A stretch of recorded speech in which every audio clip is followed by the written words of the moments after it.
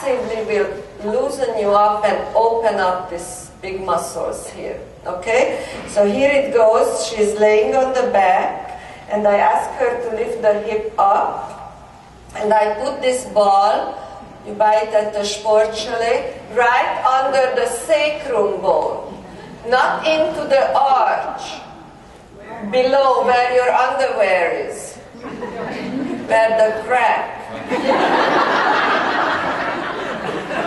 I don't know how, my English is not that good like yours. I have to use what I have. So anyway, so then you created a little hole in between the mid-back and the ball, right? So now you have to do nothing, just let your body sink in. So just breathe in and out and just allow the gravity to pull it down. And if you give yourself a few minutes, it's just gonna beautifully loosen up everything. So normally what people say after this, they are getting a nice, when you first lay down, the lower back is a little bit off the floor, but after this you have a nice connection. It's like ironed out. Let's hope it's gonna happen to you too. Okay? So just close your eyes and just breathe normally, yes? How long did you say? Well, I have always trouble to say repetitions and timing. Sometimes you want to be there a minute or two, sometimes you want to do more. I would recommend start less and see how your body likes it. Because I never heard anybody whose body didn't like it. You cannot hurt yourself with this. It's very safe. It's very protected. But you never know. Individuals are different. We all are different. We have the same number of muscles, bones, and nerves, organs. We're housing our organs, but we are all different.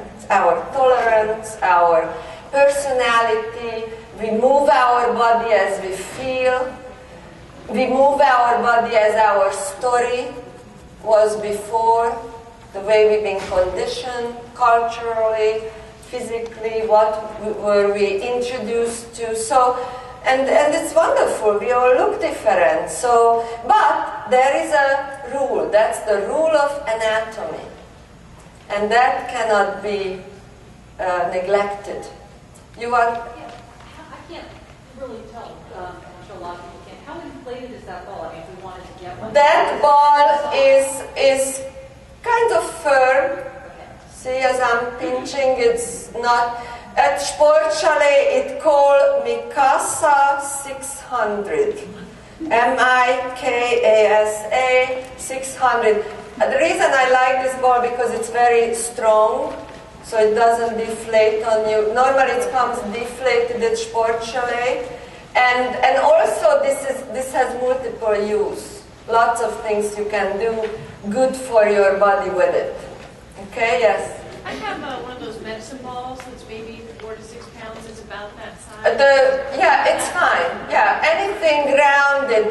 You just want to make sure it's a round thing because you want to put it right where your sacrum bone is, and I bought a pelvic for you here, just in case yours is not with you. So this is your can you see it? This is your sacrum bone. And you see here you have two little cracks, right? Because it's made out of pieces. You really want to put it under this bone. Because that also pushes this bone a little bit forward and creates movement in these two sides, which is very important because when you walk forward, the pelvis should a tiny bit go with it. It's not much movement, but it should go a little bit, should glide. If this joint is stiff or tight, these guys above the spine, they have to do more, and then they don't like it. They're gonna complain, John. I guarantee John has some issues with the sacroiliac joint. That's the joint. That's the sacrum, that's the iliac. And that's the joint. And most of the time, when you have back pain, people are so obsessed with, oh, I have to strengthen my tummy, I have to strengthen my back. You know, the strength is really not an individual muscle strength. Our body never works single unit. It's always connection. So we are always as strong as good the relationship between the pieces. So you could have a perfectly strong tummy muscle, back muscle, thigh, you know, everything, but this speaks Hungarian, this speaks German, this is English. They don't have a common language. And most of the time, why? Because at the gym, you work out one at a time, but it's no chance to bring them together. So it's like they learn the solo, but they never learn how to sing as a chorus, so to speak. Or an orchestra, you know, you have different little instruments, but if they don't play the same music, it's going to be a big noise. So really, that's what it's meant happens. How's your foot feels? You're not doing it. General. Okay, so let's just talk about the foot first. So we have the foot, which is over here. See how many little bones we have in the foot? A lot. It's a chaos here. And then it connects to your lower leg bone. So this has to move when you walk. Now most people don't do this little flexion extension when they're walking. Most importantly, you don't do it because you sit all day long, so your tushy muscles are a little bit atrophied.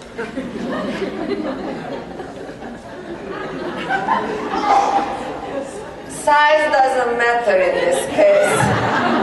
It could look wonderful and yet very dysfunctional. So, because, you know, your body weight is back there because you sit, right?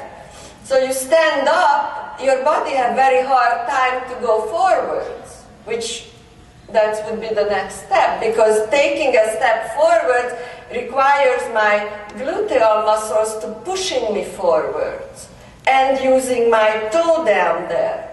Now, if that not happens, my ankle is gonna walk stiff. So most people are walking with nicely, you know, stiff ankle, very, you know, just like this, right? Instead of that. Can you see the difference? Okay, that's why you want to walk backwards a lot. That's my second $1 million advice. At home, walk backwards. Go to the kitchen backwards, bathroom backwards, everywhere backwards. Because if you were sitting all day long, your glute muscles were completely exhausted. You have to give them some blood. Because if you do that every day, and that's all you're doing, and poor thing, that's what you're all day doing, you need to kind of counterbalance that activity, right?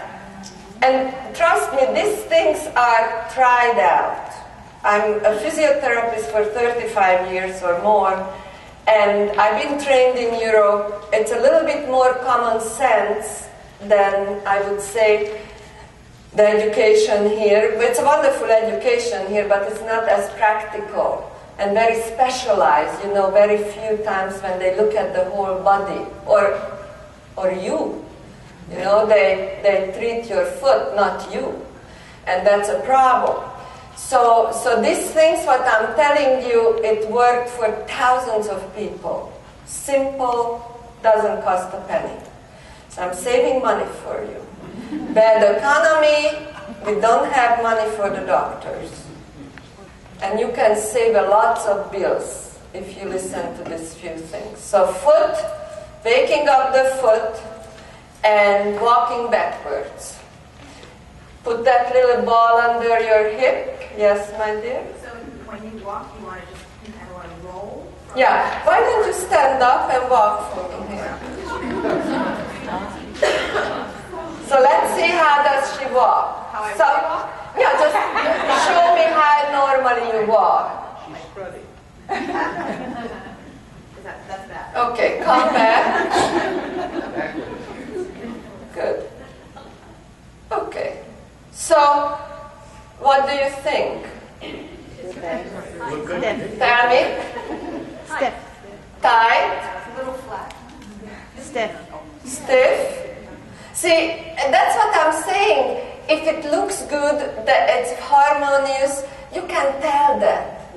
Because then it shows.